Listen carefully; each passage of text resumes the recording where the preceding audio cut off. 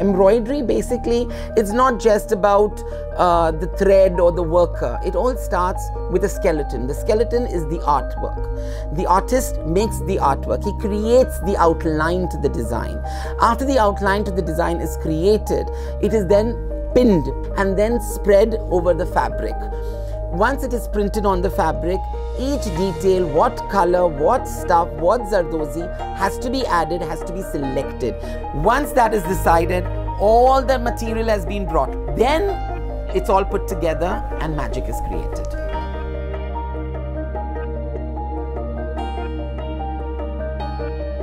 ARK is a clothing store for women. We've been in the field for 22 years. And we specialize in hand embroidery, machine embroidery. People do recognize ARK as a brand now.